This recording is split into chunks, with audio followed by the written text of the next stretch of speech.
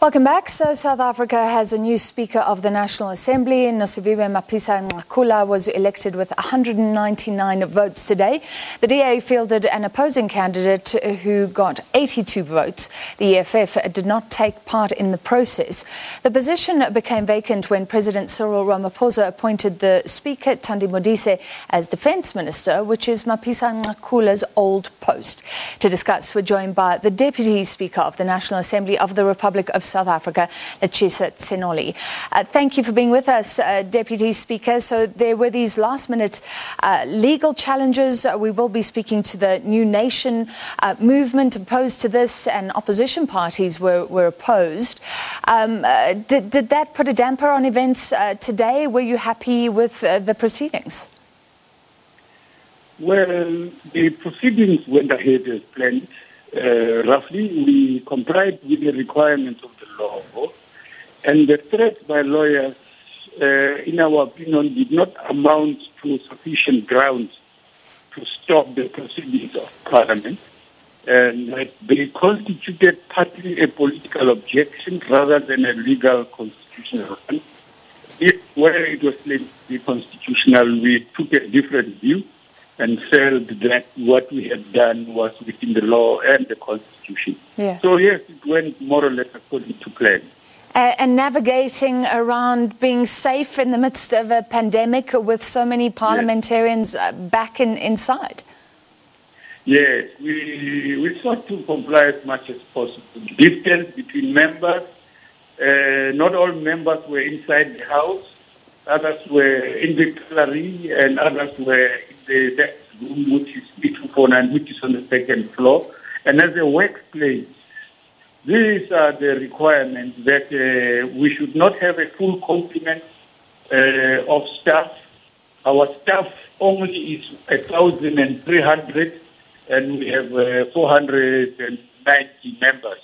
And so we had less than half of those present inside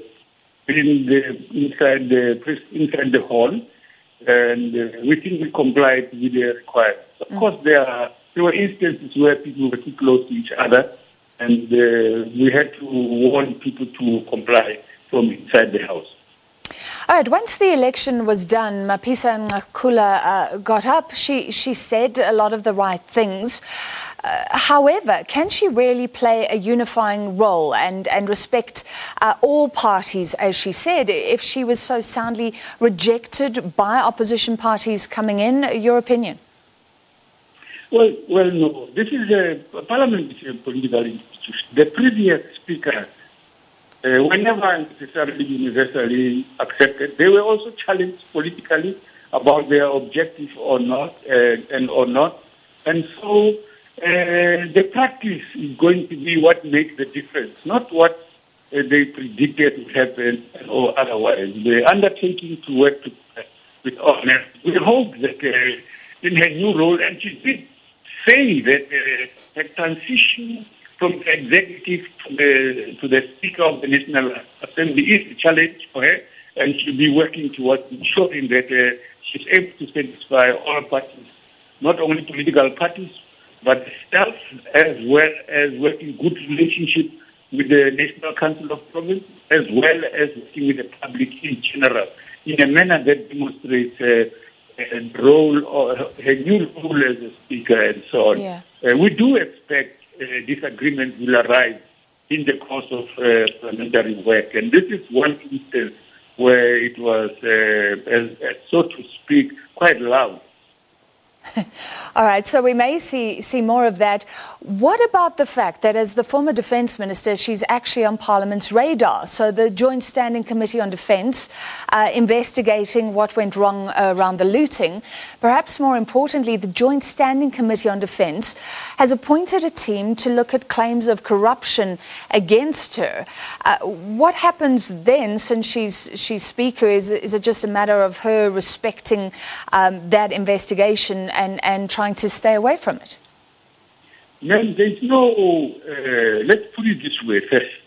There is no legal grounds on us to now question her status. She's already been in there elected. We just elected her. And as a fellow presiding officer, our job is to ensure that her is carrying out her duty as is expected of her. The other issue that relates to investigation, to determine her guilt or otherwise, is that it's an investigation. So it shouldn't get into the way of that work being done. All right, finally, Mr. Deputy Speaker, do you feel overlooked at all? Would you have liked this role? They want to prevent things happening. No. The Joint Standing Committee on Defence and the Joint Standing Committee on Parliament itself have responsibility to act in an objective manner. And the public and political parties will be involved appropriately as and when those occasions arise. Yeah. Right now, it's speculation and prediction of things about which all of us can only do educated guesses of what is likely to happen. We may be vindicated or not. So it's speculation. As we speak now, we hope that the best we should do is to create conditions to support her to act as she undertook to will, in an objective, impartial manner as a presiding officer, navigating the fact that from a career point of view, she comes from inside the executive. She's entering the presiding officer state. So there is a transition that will mean that she might falter along the way, but the important thing is to acknowledge the possibility of that thing, but also that she will self-correct as she goes along effectively. This is what I understood her to be saying. All right, thank you for that response. We actually lost your sound for a little while, so I threw in a final question. Maybe you can answer that now. Do you feel overlooked at all? Would you have liked this role, sir? No, ma'am. When the decision is made to have someone take over the job of a presiding officer, it is important that we support her. This story is about whether I would have liked it or not is completely irrelevant now, quite frankly. What's relevant, in my humble opinion, is that she's elected. We now have a new leader.